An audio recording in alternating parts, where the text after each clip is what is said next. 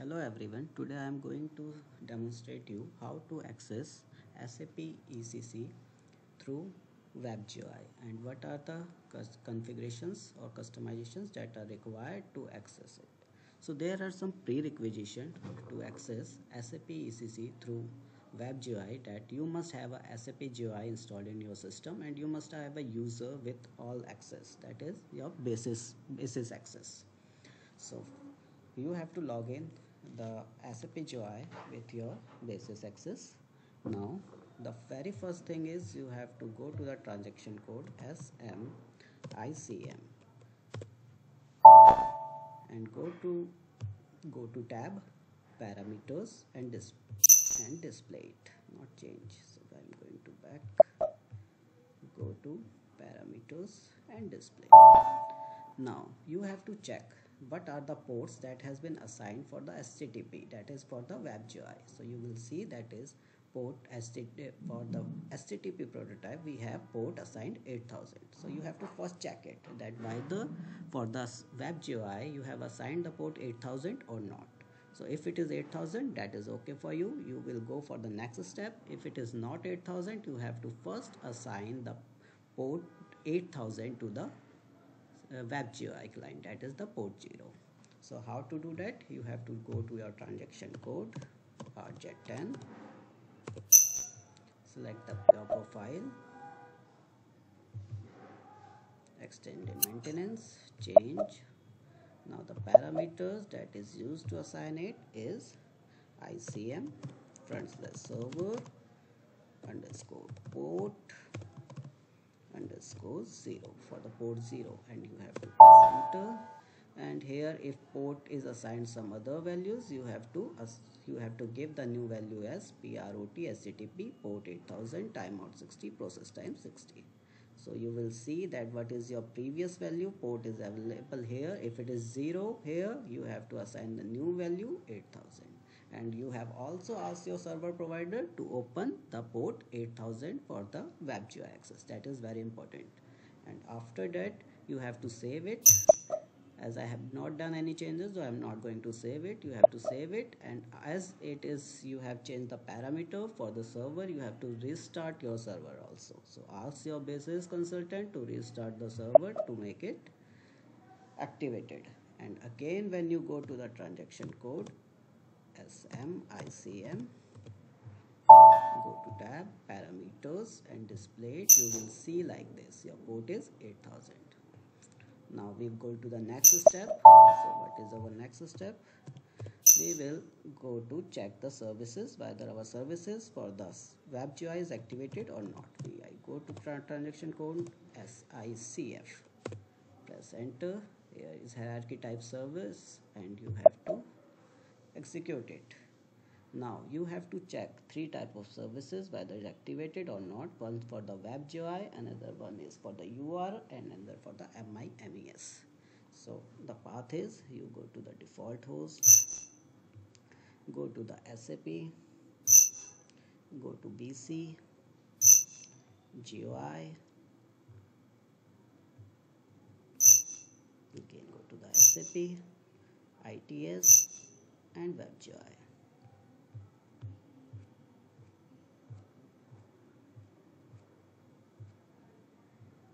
So you have to right click it and have check whether it is activated or not. It is already activated for me. If it is not activated, you will activate it. And you can also double click it to check whether the service is active or not.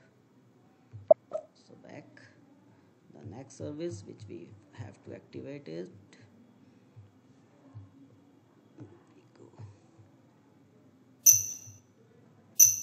again goes to the default host and go to the SAP, then public and BC, go to UR, and right click it, and you have to activate this service also if it is not activated. And the next service you have to activate is, you have to go to the path is again default host, SAP, public, ITS and mimes.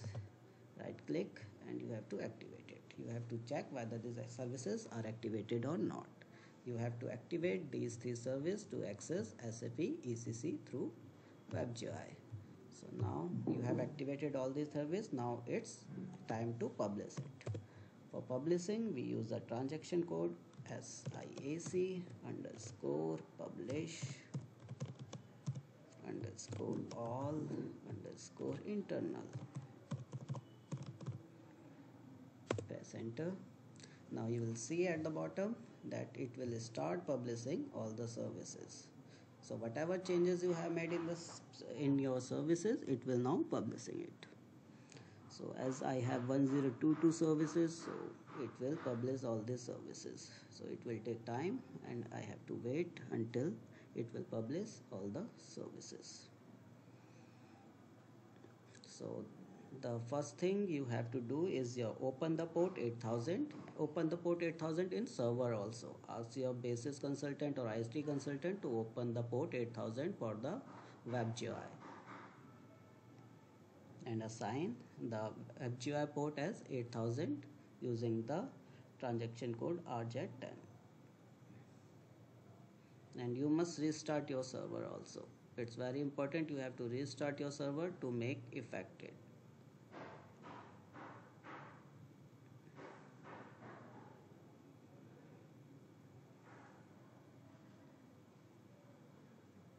I will provide all these transaction codes in the description also and path also that we have been used to activate the services.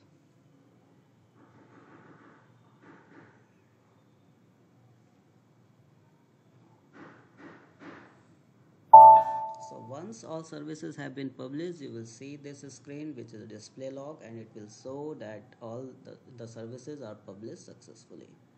So that is all the configurations that is required to access WebGUI. So now we have to test our WebGUI.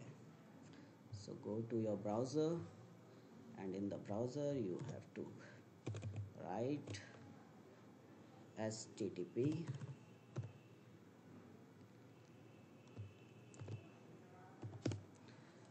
colon front slash the IP that has been provided to you.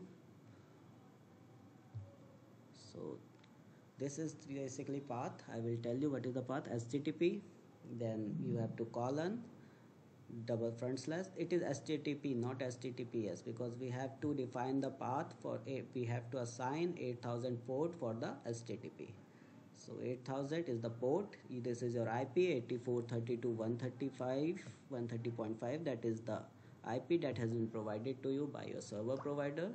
Colon, then 8000, that is the port we want to connect. Front slash SAP, front slash BC, front slash GUI, front slash SAP, front slash ITS, and front slash WebGUI. So it will take you to the WebGUI access. Now you have to be log in with the username and password provided to you. So I will just show you with.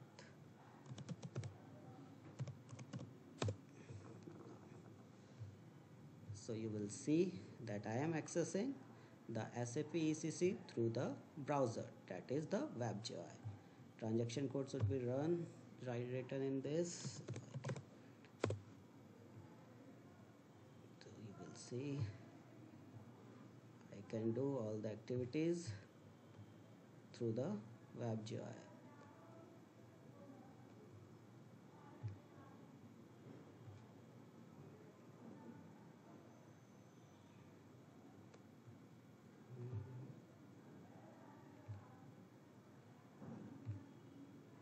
So you will see that all the transaction codes are run very effective here, and the same transaction is it working in the same way as you are working with the SAP GUI.